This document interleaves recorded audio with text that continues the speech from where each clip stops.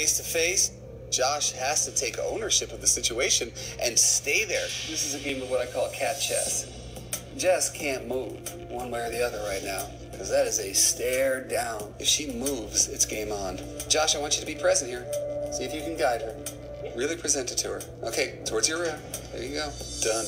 Oh. Wow. Holy cow. You see this? Yeah. You guys watching that? I can't believe Josh is stepping up and Sadie's actually responding. Like, I'm completely floored. Sadie is very focused on her, but I can break that focus, which I didn't think I could do before. Good.